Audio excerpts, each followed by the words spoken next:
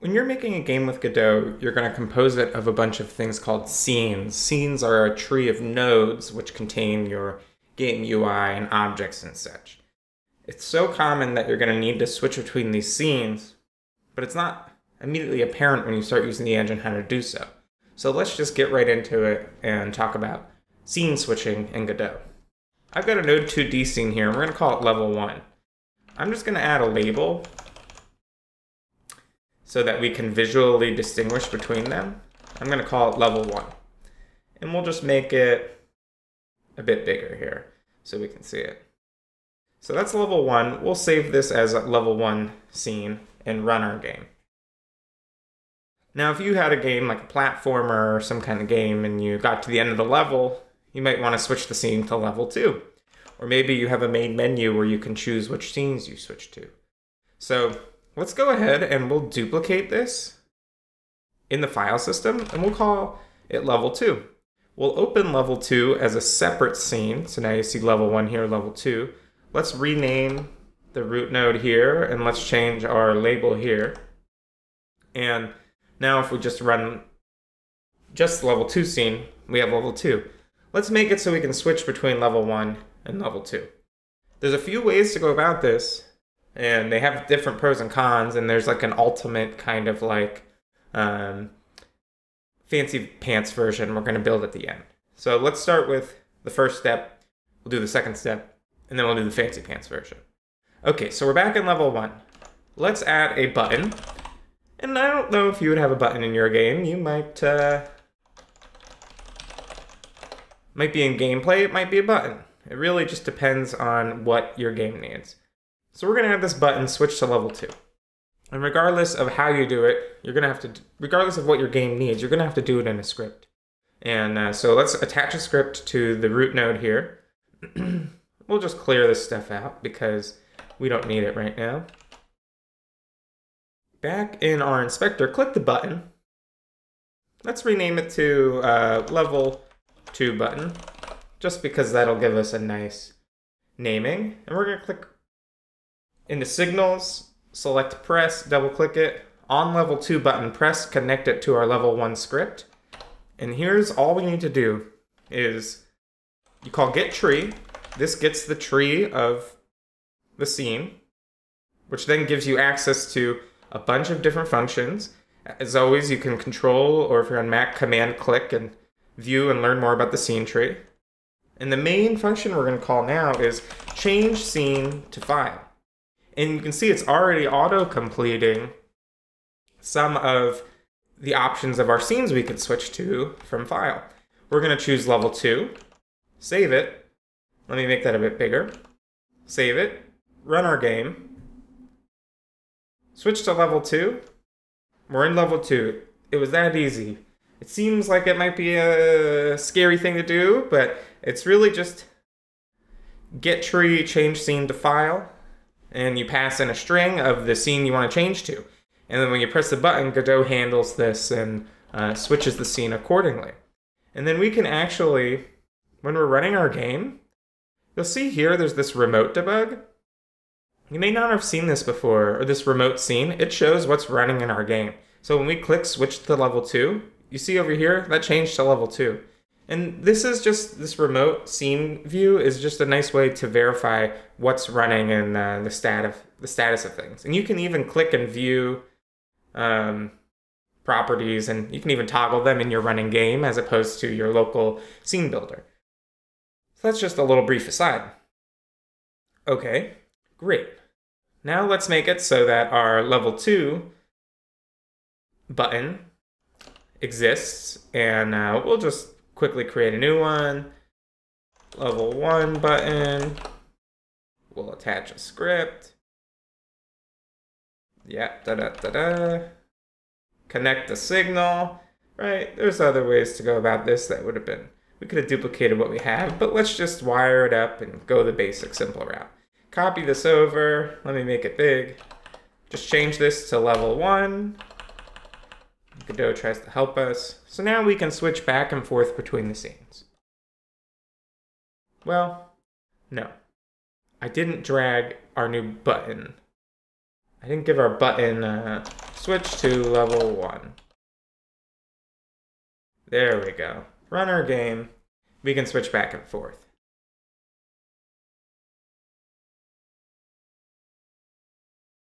Why is that not working?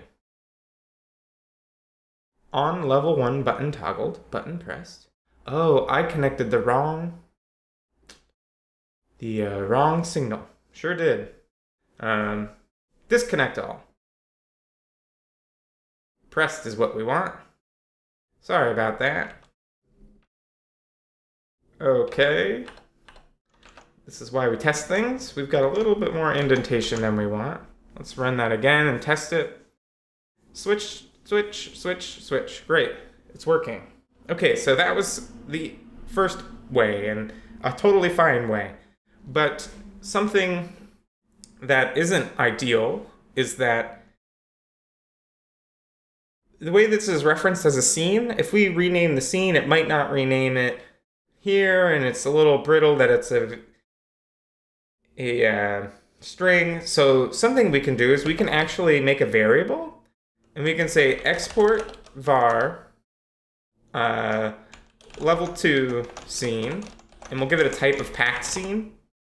And then instead of saying get tree change scene to file, you can call change scene to packed, and then we can just pass in level 2 scene. And then what you can then do is in the inspector, in our level 1, see, now we see level 2 scene and has empty. You can just quick load, and through the user interface, select the scene. And now if we run it in level 1 and click the button, it switches it to level 2.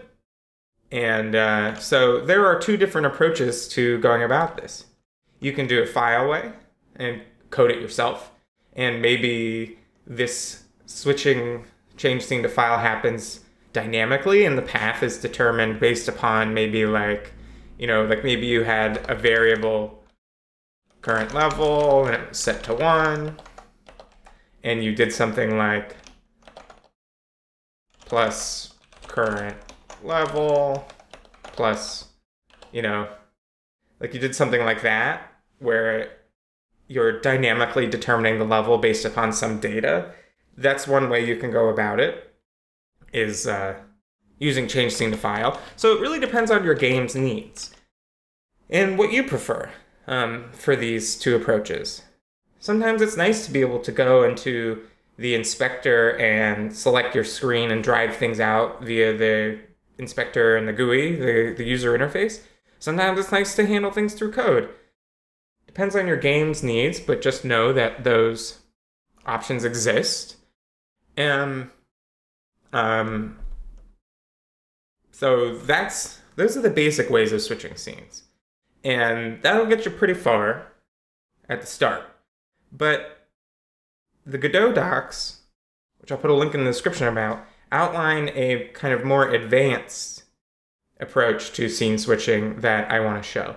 So I'm going to back up this code for the purposes of sharing it in the GitHub gist in the description.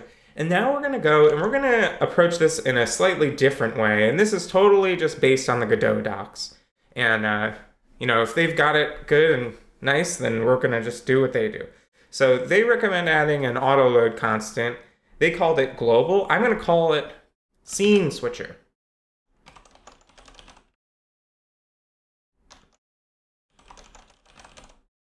So click add. Whoops. What do we want? Scene switcher. There we go. So leave the path empty because we don't have the scene. Name it scene switcher. This will create an autoload constant, Singleton, as a global variable that we can then access throughout our code. So now in sceneswitcher.gd, we'll get rid of this stuff. Well, we want ready. And what the Godot docs, what we're trying to basically get is scene switcher dot go, switch scene. They call it something different. I prefer this naming. And then we'll take a path, you know. This is what we're trying to get to call in our code. And we'll follow along with what their docs recommend to get that set up.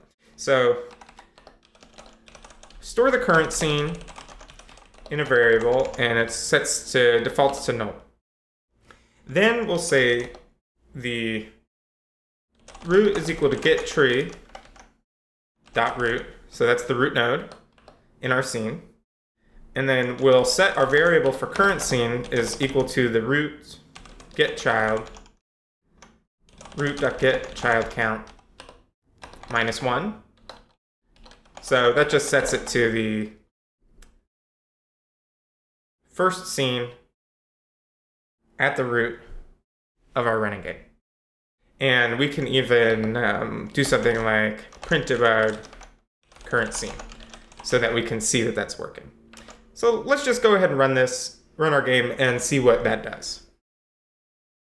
So you can see our game booted, and then our print debug output level 1. And that's our node 2D, and that's our scene, level 1, which is our current running scene. So that's great. We feel like that's pretty accurate.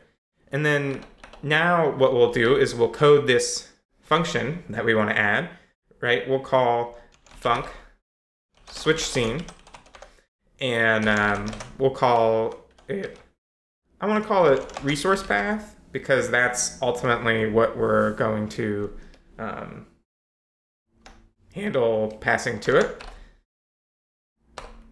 And what the Godot docs recommended, I wanted to explain this further, is they recommend using call deferred, which says call something at the end of the current, game loop, so that whatever's running can finish processing. That way we're not interrupting things. And here are the docs. Calls the method during idle time. And this is when you call queue free on a resource in Godot, that's doing something very similar. And then what we do is we code up deferred switch scene, and we also take a res path. And it's pretty simple from there. We call current scene.free, that releases it. And then what we'll do is we'll take our new scene and we'll load it. And we'll just say load res path. We'll take and set our current scene variable from our scene switcher, and we'll say s.instantiate. Instantiate. So then we instantiate an instance of our loaded scene. We set it to current scene, and then we get tree root, and we add child current scene because we've updated it. And we can say get tree current scene is equal to current scene. So now we can make use of our new function in our code here. So here, we'll just say scene switcher dot switch scene, and we'll pass it in our resource, and we'll zoom out and make it so we're in level 2's code, and we can just drag in this to get the resource path. And then in level 2, sorry. Yeah, I was in level 1. So we got to fix that. Make this level 1 in the level 2 code. Kind of confusing with this level 1, level 2 stuff. Now you can see it's switching, but it's waiting to do it until it's idle and not in the middle of the current running game loop. And so this is the preferred way to go about it, according to Godot's docs. And it makes sense logically. And we have a nice API where you can just call scene switcher dot switch scene. And you could even say switch to, you could call it whatever you want it to. So you would just take this fancy pants scene switcher, or do those simple versions if you're just working pretty quickly. But yeah, drop in the scene switcher and just make use of it. And you can go ahead and change your game scenes as needed. Now, there is something you might need for bigger games, which is like a loading bar or a progress bar, and that's beyond the scope of this video, but something I want to cover in the future. Hope this helped with how to switch scenes in Godot, showed 3 different ways to go about it, and I would recommend going this last route and just taking the code from the GitHub gist in the description of the video and adding your autoload constant, right? Just go to project settings, autoload, just set the path to the script, and you'd be good to use it throughout your entire game. All right, thanks.